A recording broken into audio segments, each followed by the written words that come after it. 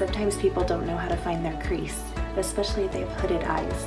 So we're going to talk about a tip in order to find where you should put your crease color.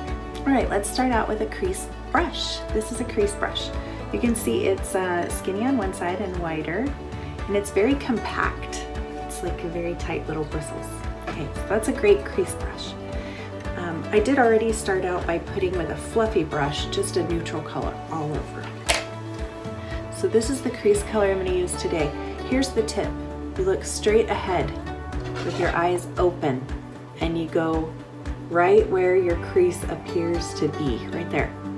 Okay, so you can see when I close my eyes, my tendency might be to put my crease here, but you can see how much higher up that is. And that's going to give you a lot more space to work with. So go ahead and put that crease color there. Same on the other side, eyes open. Put it where your crease appears to be, not where it is once you put your lid down, right? See the difference? Put it up there. And we're blending up from there. Okay. Now dip back into the crease color, and we're going to go to the corner of the eye, like this, and then pull it in. Other side, corner of the eye, and then pull it in.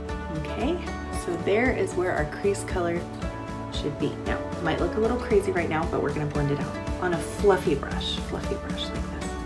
And take a color just lighter, or an accent color to the color you just used in your crease. I'm going to use a little highlighting color actually.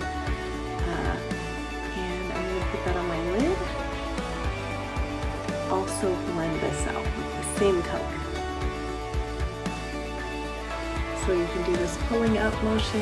You can also go side to side like this.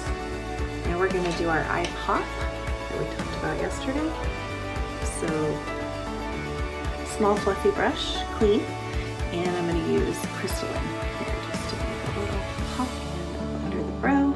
Let's do that again over here. So I'm going to go ahead and finish with eyeliner and mascara and show you the final result.